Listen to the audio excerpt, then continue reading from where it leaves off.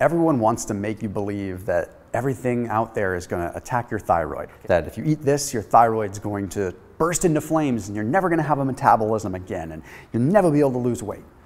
All right, look there are some things out there that can damage your thyroid. And yes, we live in a world where things are chaotic and things are crazy and we don't know everything that reacts within our bodies. But I looked hard, okay, and I could find 4 major things that will absolutely mess up your thyroid. And we're going to lay them out. But these 4 things are big things that could play a huge role. So I want you to hear me out through all of them so you can figure out some proper solutions. Hey, we got new videos coming out all the time, by the way, almost every single day. And I want you to hit that red subscribe button and then hit that little bell icon, give it a good old slap so you can turn on notifications whenever I go live. And then after this video, if you guys want, you might want to check out Thrive Market. I was able to create some specific grocery bundles through Thrive Market so that way people that are watching my videos can get specific grocery items that I recommend. That way, I'm not one-sided. I'm not just saying, hey, this product's great or this product's great. I can just put them into a grocery bundle that you can get through Thrive. So after this video, check out Thrive Market down below in the description. Okay, let's talk about the first one. This is the elephant in the room, okay? But it's not as simple as everyone thinks it is. Rapid weight loss or weight loss in general is probably the #1 reason that people end up going hypothyroid. It can damage your thyroid. But does that mean that losing weight is bad? No, not at all, okay? What happens is when you lose weight, your thyroid simply just reels it on back because it doesn't want you to accelerate the fat loss too much because from an evolutionary standpoint, it just wouldn't make sense. It's just doing its job. It's just modulating your metabolism a little bit. But what happens is the thyroid slows down and people stop losing weight. So they aggressively reduce calories more or they start trying all kinds of different things, grasping for straws, and they just go down this rabbit hole and they just end up crushing their thyroid even more. It can be really, really difficult. And then you run into issues of zinc deficiency, which we'll talk about later on, and you just run into this terrible thing. So how do you course correct that? Okay, well, you want to look at specific kinds of diets and protocols that don't kill your thyroid levels. Okay, now, don't get me wrong. Your thyroid levels are going to decrease when you lose weight. It's a given. But what you don't want to have happen is your thyroid stimulating hormone to increase. Let me break this down very, very simple for you. Here's what happens. When your thyroid levels decrease, you have another equation called thyroid stimulating hormone, and that tries to ramp up activity because it's thyroid stimulating hormone. It's the job of this stimulating hormone to stimulate more thyroid. So when thyroid is lower, the stimulating hormone is higher because it's working hard to crank that up. It's like a fisherman just cranking the reel, just trying, come on thyroid, come on up. It's working harder and harder and harder. Okay, so if your thyroid levels are low and your thyroid stimulating hormone is high, that's when you're in a bad situation because that fisherman is working hard, but it's not going anywhere.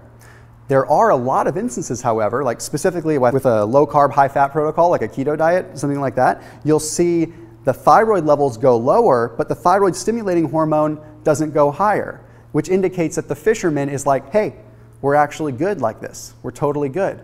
Because what happens is the cells don't need as much thyroid, so you don't have to create as much. Your thyroid sensitivity improved. It's like you don't need as much thyroid, you're more efficient with it.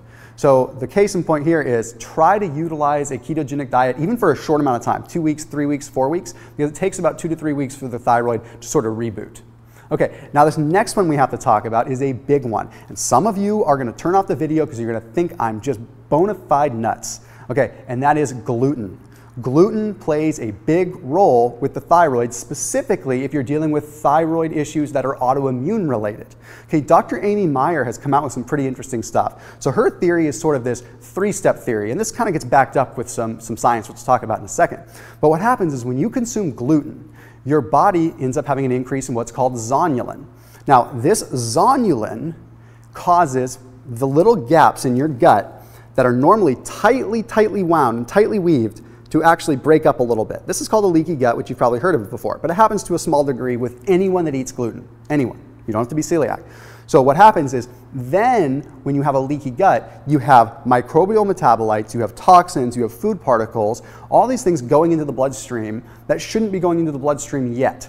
They're a tad too big. And because they're a tad too big, the body's like, well, me not compute, I don't understand. And it starts saying, immune system, go. So it fights those things because they're big particles. Well, when our immune system gets elevated, so do antibodies to specific things.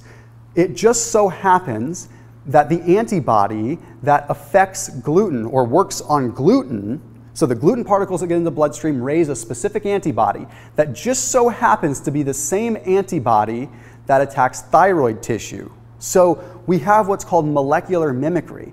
Because we have gluten coming into the bloodstream, the antibodies that go to fight gluten go to fight the thyroid.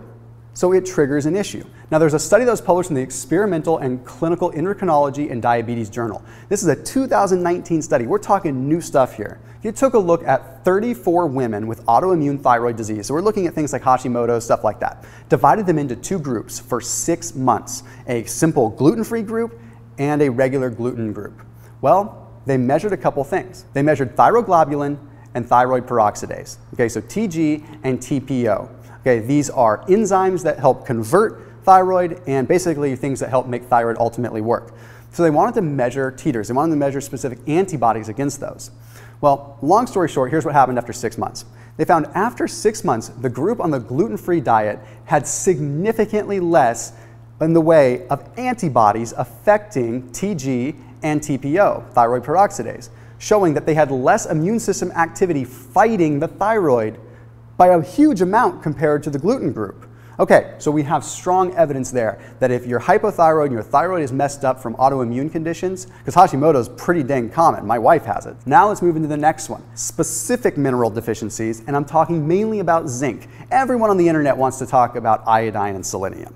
Okay, it's easy because we need iodine to make thyroid, but it's pretty hard to find someone that truly has an iodine deficiency. It's also pretty hard to find someone that truly has a selenium deficiency because you can eat 1 or 2 Brazil nuts and you're there. But it's not hard to find someone that has a zinc deficiency. Zinc is required for the synthesis of thyroid, but it's also required for the cell's receptors to accept thyroid. And guess what? When you go hypothyroid, once your thyroid drops, you stop absorbing zinc as much. So here's the deal. You lose weight, your thyroid shrinks, or your thyroid production shrinks. Okay? And then you're no longer absorbing zinc. So now not only is your thyroid low, but you're not absorbing zinc, so the cells can't utilize what little thyroid you do have, so your metabolism slows down even more. Insert vicious cycle. Okay? Sure, iodine, yeah, selenium, that's all important. Eat your Brazil nuts, eat your seaweed, okay? For sure. But get your zinc in. Eat some oysters, eat some fatty fish, eat some specific meats. Get the meat in there that you need to get the zinc up, okay? That is so important. And lastly, this one's specifically for the ladies, estrogen. Okay, whether it's excess estrogen from whatever hormonal imbalance you have going on, or it's excess estrogen because of the pill. This is very critical. Estrogen upregulates thyroxine-binding globulin, okay? TBG. Just like the name implies, it's a globulin that binds to thyroid. So let's say you have all this happy-go-lucky thyroid floating around. Yay, metabolism's hot, we're rocking and rolling, thyroid's moving. But then you've got binding globulin that's like, hey, I'm binding globulin. And it's like gonna just grab it. Okay, it's gonna grab that happy little thyroid and it's gonna make it a globulin. It's gonna make it gooey, so it can't do anything. So you were here, you were great, you had good amounts of thyroid, but then the estrogen upregulated the globulin that just went rawr and grabbed it. Now you have less available thyroid to actually use within your body. In fact, if you don't believe me, the New England Journal of Medicine published a study that took a look at 36 women, and lo and behold, if they had estrogen, if they had too much estrogen, they had an increase in this thyroid binding globulin, thyroxine binding globulin, and a decrease in free thyroid.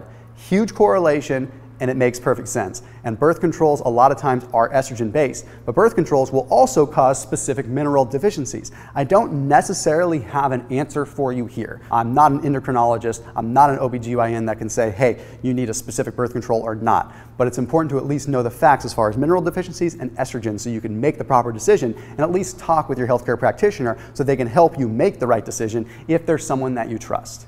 Anyhow, I hope that this made a lot of sense for you. Yeah, we broke it down, tried to make it simple, but the truth is the thyroid is complex. But if you watch out for these things, you can save yourself some headache. As always, I'll see you in the next video, and thank you for watching.